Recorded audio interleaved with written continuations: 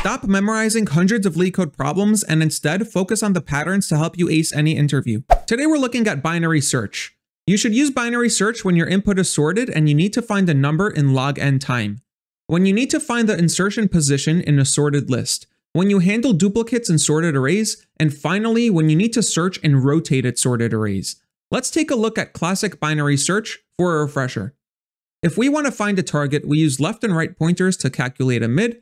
And if the mid value is smaller than our target, then we move the left pointer. If it's greater than the target, we move the right pointer until we converge to an answer in log n time. However, what if we want to find the leftmost occurrence of a number that's duplicated, in this case 4? We have to be clever with how we compare the left, right, and mid values such that we converge to an answer at the end of the algorithm, once again in log n time. There's also another use case when you want to search in a rotated sorted array. So we have 4, 5, 6, and 7, and 0, 1, 2. In this case, once again, you need to be very clever with how you compare the left, right, and mid pointers until you rely on an answer.